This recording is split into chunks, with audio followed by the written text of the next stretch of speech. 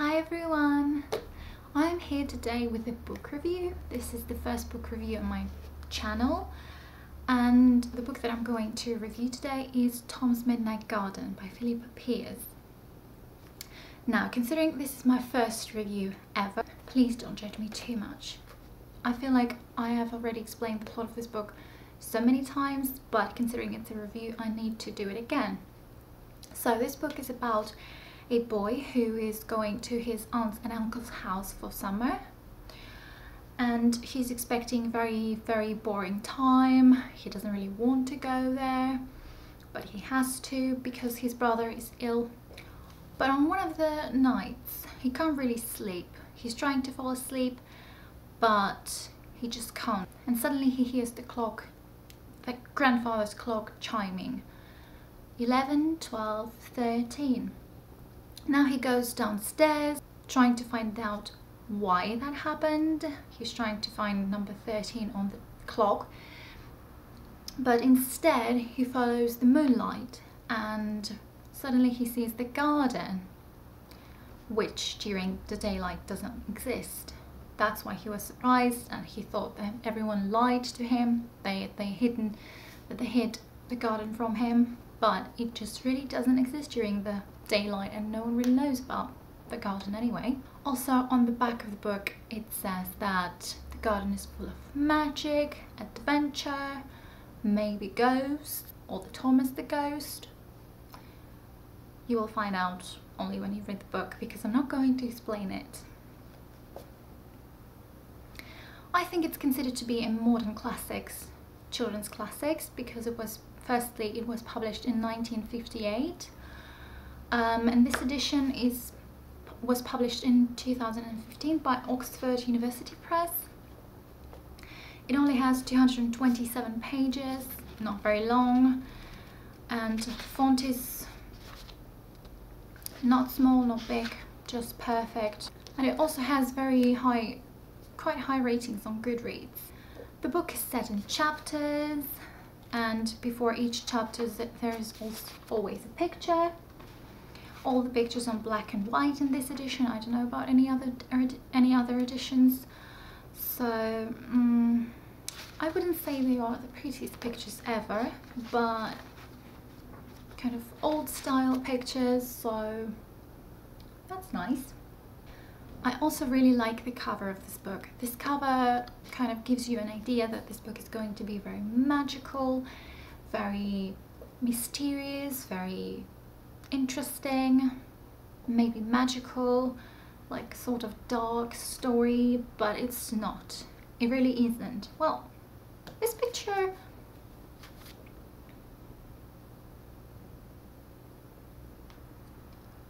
this cover really kind of true for the book. It's not like it's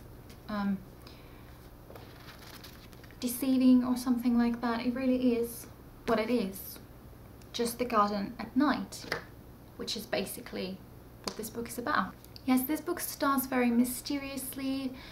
When he discovers the garden, you expect something out of the blue, or something sort of creepy and maybe scary, or something like that. I can't really explain it, because that's what I was expecting from this book, and I didn't get it, to be honest. But okay. That's okay. Some of the chapters describe Tom's life in his aunt's and uncle's house, what's happening during the day and things like that. And some of the chapters are set in the garden, what's happening at night, what adventures Tom goes on at night. The writing style. I would say that this book is cozy, nice read. Many children would like it, many adults would like it, I think. You can easily read it before going to bed because it calms you down, it makes you feel comfortable.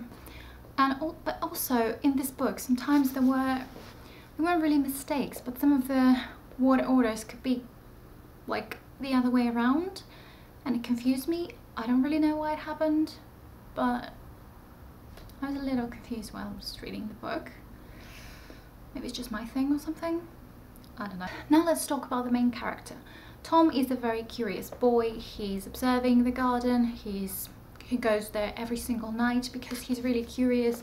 He likes the garden. And also in his letters to his brother, he describes every single thing that happened to him at night in the garden. Sometimes he tells his aunt and uncle about the garden, and when they don't believe him, he starts arguing with them. But then at some point he also regrets arguing with them because he's scared that they might find out about the garden and he will somehow lose it.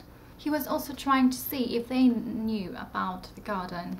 After some time, he doesn't really want to leave their house because he doesn't want to leave the garden. He wants to stay there. Speaking about the garden, he probably I expected something different there, to be honest. I can't really explain it much to you because it will be a spoiler, but yeah, it's just not what I thought it would be. Let's just simply put it that way. So I was a little bit disappointed with this garden, but this book mostly focuses on friendship, I would say.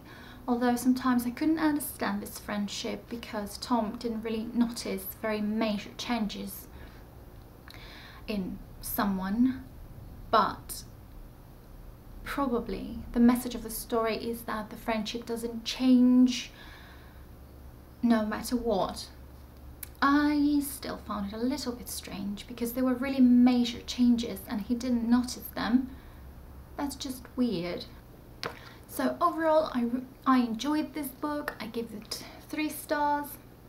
It wasn't something outstanding for me, to be honest.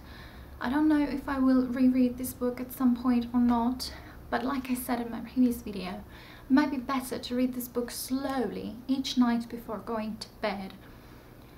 You might enjoy it a lot more than I did because it was probably the wrong time for me to read it. So if you want to, you can give it a go and I think you will enjoy it. I'd say it's quite a comfortable read anyway, so if you're looking for something comfortable, maybe you should give this book a go. I don't know. So that was my review. Let me know in the comments below if you've read this book, what you thought of it, or if you're going to read this book. Thank you for watching. Bye!